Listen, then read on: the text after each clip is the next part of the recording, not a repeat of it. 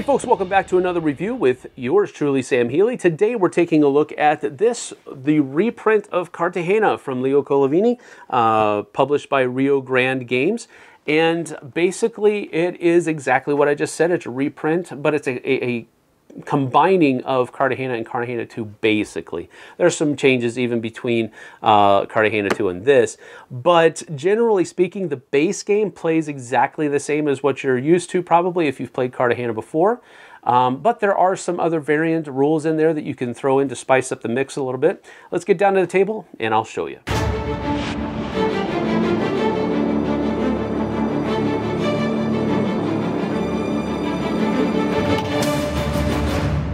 So here I have a 4-player game of Cartagena set up for you, and this is just the basic game where you have a group of pirates that are prisoners and they are trying to escape prison and make it to their boat there at the end of the track, at which point they have escaped to freedom and they are ready to have fun.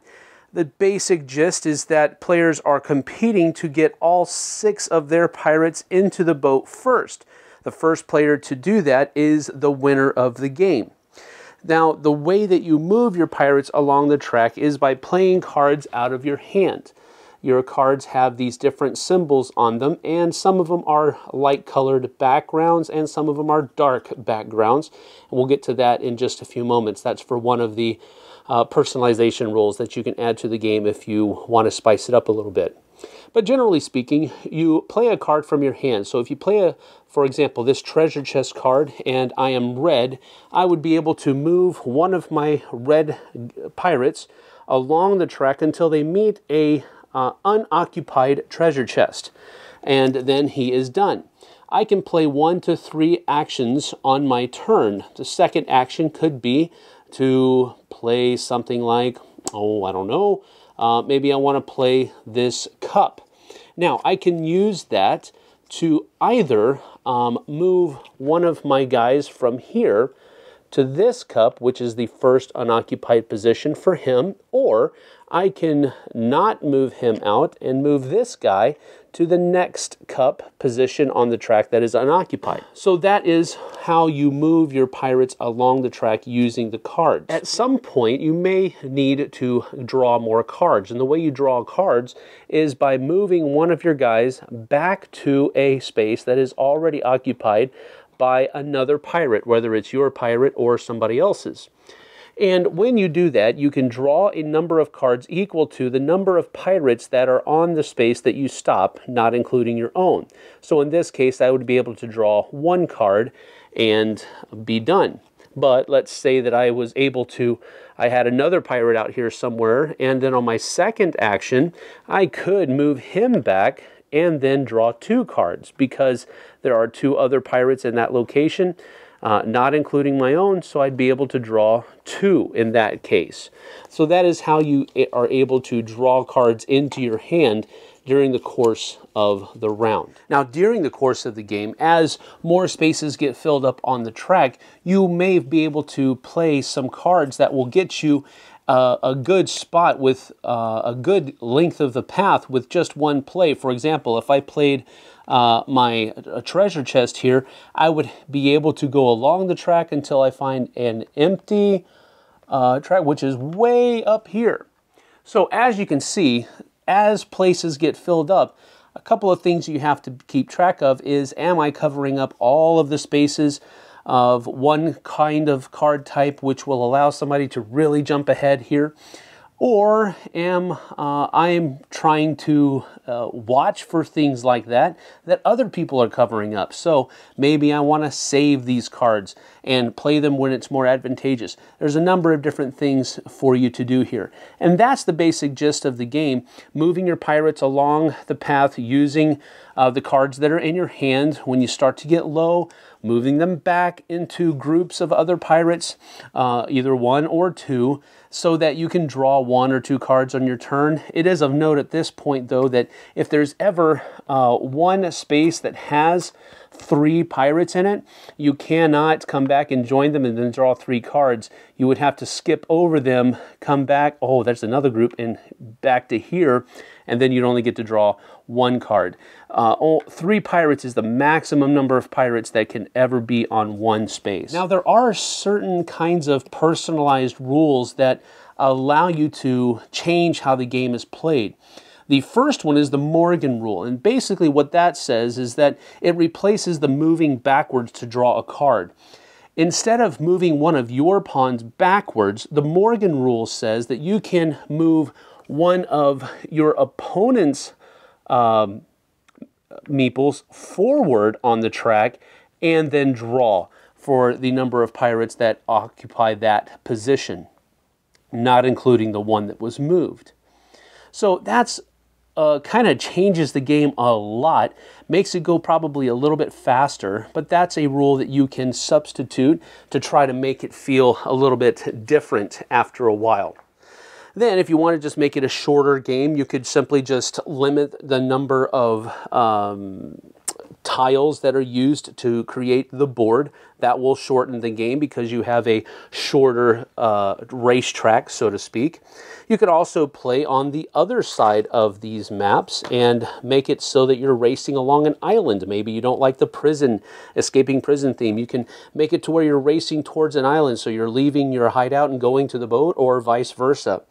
You can also play it where you, it's called the whole jailbreak, where you play one game where you're breaking out of prison and getting to the boat, and then you automatically go to another set where you're landing on your hideout island and trying to get to your hideout first. And then you have 2 other rules that you can either use or not use. The one is called filibusters. Filibusters is that you usually have a hand limit of 7 cards, and filibusters gives you the opportunity to break that rule, but if you do find yourself to have more than 7 cards in your hand when somebody plays one of the dark background cards, then you will have to discard down to 7. So it's kind of like a push your luck mechanism, but it also kind of helps guard against people who might be hoarding the different kinds of item cards that are in their hand. And then finally, there's a Black Magic Woman variant that you can put in there, and I'm saying exactly what it is. It's called the Black Magic Woman variant. So this is the probably one of the most recent changes to the game that has been done, and it utilizes these tokens right here that will be shuffled before the game begins and placed on all of the different treasure spots that are on the board. Now, when you reach one of those spots, you simply turn it over and it says what you get. For example, this one allows you to draw 2 cards. This one allows you to draw only 1 card. And then there are some on here that don't have anything at all. Maybe it's this one right here. It's absolutely empty. And then there's also one that is a snake, and you get bitten by a snake. So when you land on one of these that has a card, you simply do that. You draw a card. If you land on one with the snake, however, you have to move your pawn back to the nearest rum section, so that you know, basically he's so freaked out he needs to go get a drink or something to that effect. If there are no spots available of rum, something to this effect, then you have to move your guy back to the last space on the track. And once the snake is found, these tokens are taken and then shuffled and then placed back out onto the board. Now, on top of that, another thing that happens is that all of these different symbols have special powers to them. So if you play a gun, whether it's a dark bordered or I'm sorry, a dark background or a light background, you can look at one opponent's cards and then pick one of your choice, and then your opponent immediately draws a replacement from the top of the deck. If you play a rum card, one of these guys, then everybody gets a drink. You draw as many cards from the top of the deck as there are players, plus 1. You get to choose 2, and then everybody else gets to choose 1. If you play a lantern, then you draw 4 cards, keep one of them for you, and then you place the other 3 on top of the deck in any order that you choose. Parrots can be played 2 at a time, as a wild. So you can play 2 parrots at the same time, and it can be any symbol that you want it to be. You can play hooks, and hooks can be played with other cards to be moved to the same space. But the caveat is that they all both have to be in the same spot. So if I played these 2 together, I could take these 2 guys and move them both to that parrot symbol like so. And that whenever you play, we already kind of talked about this, but whenever you play treasure chests and you move your guy onto a treasure chest, then you're going to be getting one of these tokens and either getting a good effect or a bad effect or no effect. So that's generally how it is. This is basically a conglomeration of both Cartagena and Cartagena 2 as far as all of the rules that come in the box. So let's get to my final thoughts. So there you have it. That is Cartagena with all of its extra rules and all that kind of stuff added into it. Now, I play this game a good bit, and I've come to the realization that I think this game is slightly a bit longer than it needs to be for what it is. And I think all of the other rules that get added to it, while they're interesting and they seem like they would spice up the game a little bit, sometimes make the game goes a little bit faster. That's good because I've found that at a certain point, and usually that point is reached at different times for different groups of people, it just becomes a chore. Because you're so close to finishing, but I'm not drawing the cards that I need to draw, and I just keep moving backwards and backwards. And if I'm using the Morgan rule, I'm just moving other people forwards and faster, and I'm not advancing my own agenda here at all. There's just this point, a saturation level, I guess you could say, with the game where, okay, I just want the game to be over with. And I know it's not going to be over with for another 10 minutes at least. So that's problematic when a game fosters that kind of response from the people that's playing it.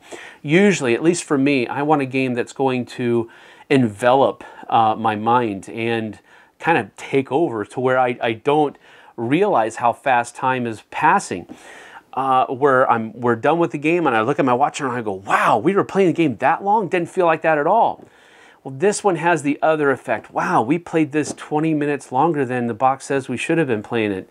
Did we do something wrong? No. Wow, it just played longer.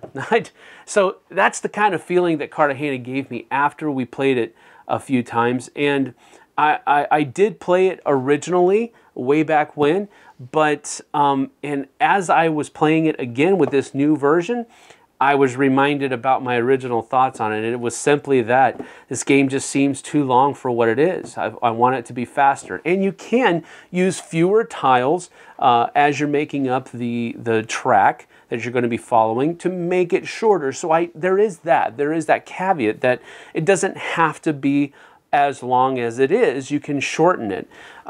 So there's that. The other thing is moving people forward instead of moving yourself backward.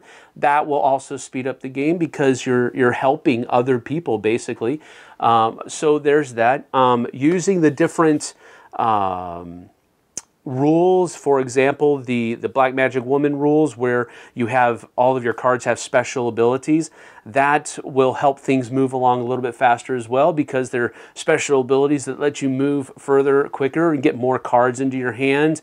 Those treasure card tiles, while it's kind of a push your luck type mechanism where you don't want to land on that snake and get sent back, but you land on some of the other ones, you can get anywhere from 1 to 3 cards in that. So there's some good stuff here. I just don't think it's enough, at least for me, to put it over the top on and be a game that I'm going to pull off willingly from my shelves and say, hey, let's play this again. Now, with that being said, if somebody wants to play Cartagena and I'm in that group, then sure, let's go ahead and do it. So I don't have an aversion to it, but I'm not going to choose it, I guess you could say. So I really feel like this is just kind of a middle-of-the-road kind of game for me. It doesn't really shine, but it's not really dim either. I think it's okay. It's just not great. It's definitely not bad. It's just kind of, And unfortunately, that's a bad thing in our society, in our gaming hobby right now, because if a game is just meh, then it doesn't really have any staying power. It has to have some oomph. It has to have some draw to it.